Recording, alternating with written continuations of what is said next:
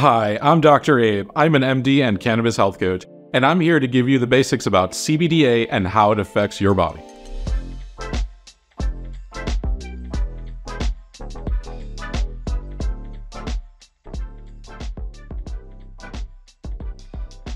CBDA, or Cannabidiolic Acid, is actually CBD's lesser-known parent.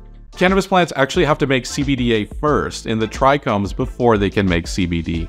While you might think of hemp flower as being rich in CBD, raw hemp plants actually have to make more CBDA before they're cut and processed. When raw hemp plants are exposed to heat or light, the CBDA quickly breaks down into the CBD you know. Your body can also metabolize CBDA into CBD, something interesting that we can't do with THCA and THC. Since CBDA is so abundant in hemp, you can find it in all sorts of consumer products like tinctures, oils, edibles, vapes, and obviously hemp flower. Extracting CBDA from hemp plants requires very delicate and cold processing, or it'll just turn into CBD, which is why it's a rarer find. Cannabis plants that are high in CBDA and CBD are what we call hemp, or defined as type 3 cannabis by researchers. I use CBDA a lot in my coaching. The best example is a patient with over 40 years of insomnia who tried absolutely every kind of sleeping pill and anxiety medication out there, but nothing else worked. Understandably, he was quite skeptical at first. But after a month of using 1-to-1 CBD and CBDA tincture at 40 milligrams each nightly, he gratefully reported back that he was sleeping 150% better. And 3 months later, he was getting sleep he hadn't had for decades and was even more productive at work. You may also be surprised to hear that there aren't actually any clinical studies done on CBDA yet.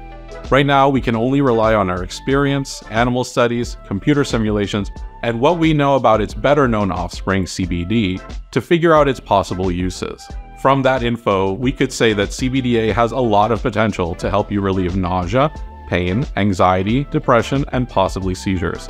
It's also a great candidate for helping people with liver disorders from obesity, alcohol, or hepatitis C. If you take CBDA, you'll actually have 3 times more levels of CBD in your system than if you took the same dose of plain CBD. This is because the acid, or A, in CBDA makes it more water-loving, so it's better absorbed than regular CBD. And because our body naturally breaks the CBDA down right into CBD, this means that it should feel exactly like taking CBD. You won't feel impaired from it, but you could notice subtle improvements in your mood and stress levels. If you have existing symptoms like pain, depression, or nausea, you could take a CBDA tincture to help you feel relieved from these symptoms. If you have social anxiety, CBDA can make you feel more comfortable fitting in with the crowd, or public speaking, because it can directly target our anxiety centers, endocannabinoid system, and is 1,000 times more potent at the serotonin receptor than its neutral sibling CBD. The serotonin receptor plays a key role in mood, anxiety, sleep, nausea, and fighting depression. Taking CBDA at night could also help you sleep better, which is great if you have trouble falling asleep or tend to wake up throughout the night. A huge advantage of CBDA is that it won't get you high, affect your thinking, or cause any new or different sensations. You can feel free to take CBDA in the morning or afternoon, before going to work or school, or while you hit the gym for your workout, or go to a social event afterward. It doesn't affect your motor skills or anything like that, so you can pretty much take it anytime throughout your day and feel perfectly fine. Since CBDA is quickly and efficiently broken down into CBD in your body, the two of them are assumed to be just as safe. Until more research shows us any new concerns about CBD or CBDA, it's unlikely that CBDA will react differently or unexpectedly from CBD. CBD is widely recognized as generally safe and well tolerated, and has even earned the gold standard for medical research in the form of FDA approval as a purified pharmaceutical form called Epidiolex. In the world of medicine, nothing is free of side effects, including CBD and CBDA. But the effects really depend mostly on the dose you take. Most of the side effects of CBD happen at doses in the hundreds of milligrams, which is way more than the 50 milligrams per day dosage that I typically recommend my patients. Since CBDA is 3 times better absorbed than CBD, you may be slightly more likely to run into the common side effects of CBD. This could mean dealing with an upset stomach, sleepiness, or feeling less hungry if you take too much. Don't worry though, these are usually mild to moderate and go away on their own within a few hours. CBDA and CBD have a great safety profile, but people taking medicines for seizures need to be careful because they can increase the levels of those medications. People with seizures usually work closely with their doctors anyway, so you can ask them first if you plan to take CBDA or CBD.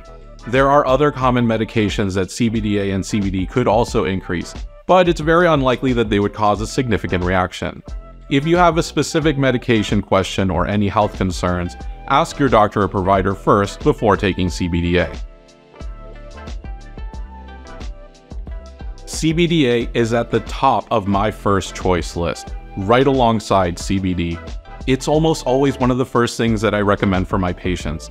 In fact, I rarely recommend pure CBD by itself anymore, always a combination of both CBD and CBDA instead. Since I know about the better absorption and synergies, I always pair it in equal parts to CBD to help increase effectiveness for my patients. It's the best addition to any cannabis action plan that involves CBD. I would highly recommend CBDA to anyone who takes CBD. Seriously, if you're already taking CBD, try adding an equal part of CBDA to get even better effects. By far, I've had the most success with CBD and CBDA in my coaching. I've helped so many people with CBD and CBDA in moderate to severe conditions like treatment-resistant cancer, nausea, years of chronic pain, dementia-related symptoms like agitation, and decades of hard-to-treat insomnia. If you've used CBDA, let us know about your experience in the comments. Or if you have any questions about CBDA, write them in the comments section and I'll try to answer them or point you in the right direction. For more information on CBDA, visit the link in the description.